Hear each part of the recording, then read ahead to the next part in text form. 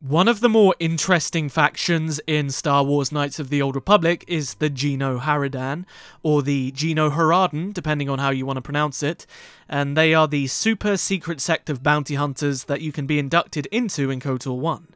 The game paints them as this kind of ultimate mystery group, a bunch of super secret assassins that affect the galactic and political stages through targeted assassination. And in the game, you can work for them or you can undermine them. But there is no sort of resolution to the existence of the GenoHaradan in the game.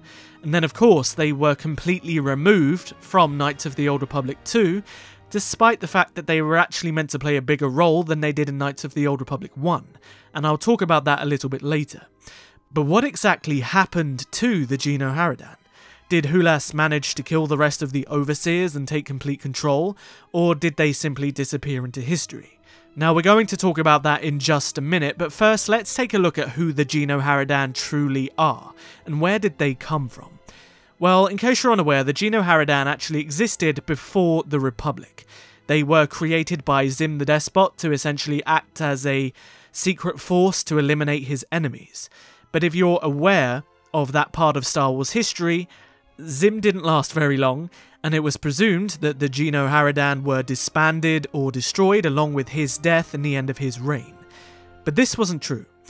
The group was still led by a guildmaster, a person with internal power that was connected to Zim, and they didn't just let go of that power.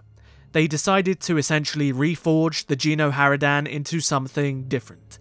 They became an assassination group for hire, and they would be paid extremely well by extremely powerful people who wanted to take over the vacuum of power left in the galaxy after the destruction of the Infinite Empire, and of course all of the other political powers that were slowly evolving and rising to the occasion.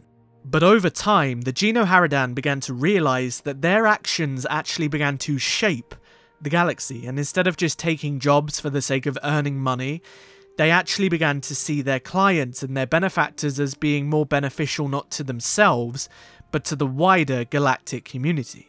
So they actually started to become very picky on who they assassinated and who they worked for based on their influence and their place of power within the political landscape.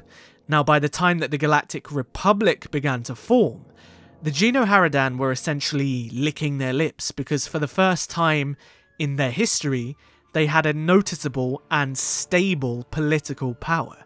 And they saw this as an incredible opportunity, and so they essentially focused all of their interest into the Republic's corrupted inner workings and began to do the dirty work, the hidden work that the governments and the people of the Republic weren't willing to admit or acknowledge.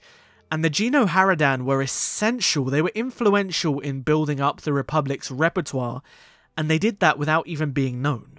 However, to manage this new growing power within its own community, the GenoHaradan got rid of the concept of a guildmaster, and this is where they split up and they created the overseers of the guild that were 4 different people. This is the GenoHaradan that we see in Knights of the Old Republic. In the game, we meet Hulas, the Rodian, who is one of these 4 overseers, who essentially tasks us with taking on a number of bounties, but his actual intent was to kill the other 3 overseers, who are a Gamorrean, a Changeling, and a Selkath, so that he can become the Guildmaster, essentially bringing it back to how it used to be. Now, despite the fact that the 4 of them lead the entire organisation, they actually didn't know who each other were.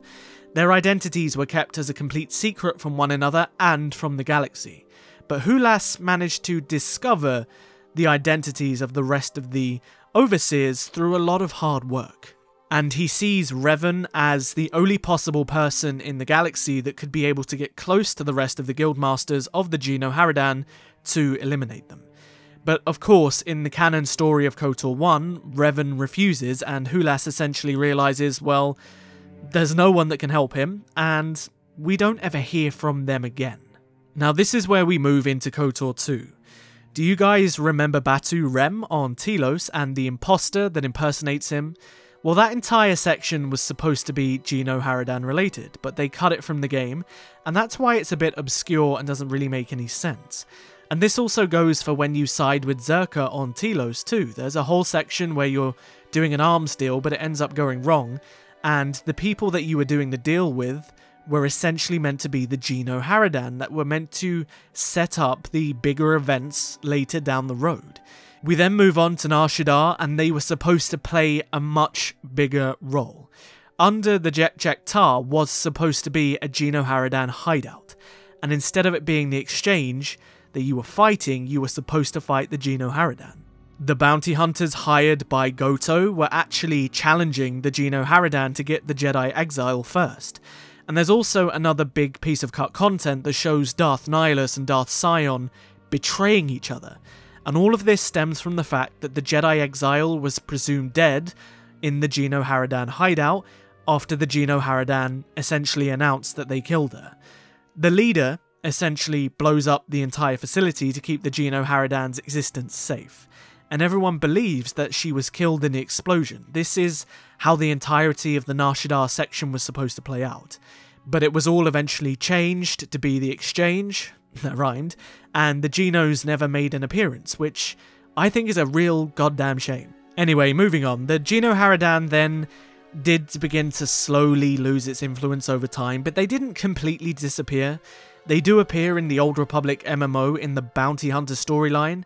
As the Bounty Hunter becomes the Republic's most wanted, the GenoHaradan take up the bounty, but they fail and they're all killed. And they are also contacted by the Supreme Chancellor in the MMO to assassinate the Empress of the Empire and the leader of the Eternal Alliance so that the Chancellor can take the spot. But this fails. The GenoHaradan don't manage to kill either of them despite their attempts. We also know that the GenoHaradan were present just before the events of the Clone Wars, but how do we know this? Well, they're actually mentioned in the novel Darth Plagueis. Now, there was nothing particularly big about their mentioning, nothing in detail, but they were mentioned as a sect of secret assassins that still existed. We can then only assume that they continued on, and they began working for the Empire and then the New Republic and so on and so forth. Now, I personally would have found it fascinating if Darth Sidious actually used the GenoHaradan in his attempts to take over the Republic, and I think that there was a fantastic opportunity for a bit of storytelling and a bit of connection to the Old Republic there.